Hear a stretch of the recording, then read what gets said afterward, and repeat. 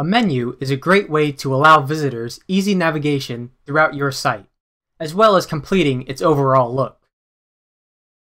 To create a custom menu, go to Appearances in the sidebar and select Menus. Type in a name for your menu and click Create Menu.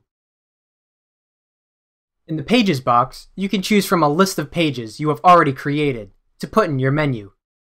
Just check the ones you want to include and click Add to Menu. You can also add outside links from other sites by clicking on Links. Just type in the URL of the site and what you want it to be called in your menu and click Add to Menu. Just like the Pages box, the Categories box lets you add any categories that you have already created. Just select what you want and add it to the menu. Once you've added items to the menu, you can reorder them however you like.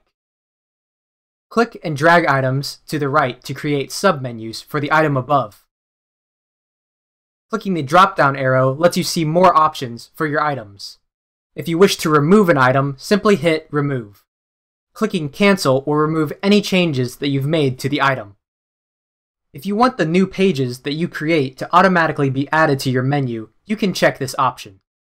Depending on your theme, you may be able to choose from different locations that your menu will be available. For more menu options, click the Screen Options tab at the top of the page. Once you're done, don't forget to click Save Menu to save all the changes that you have made. To see your changes, hit your website's name at the top of the page.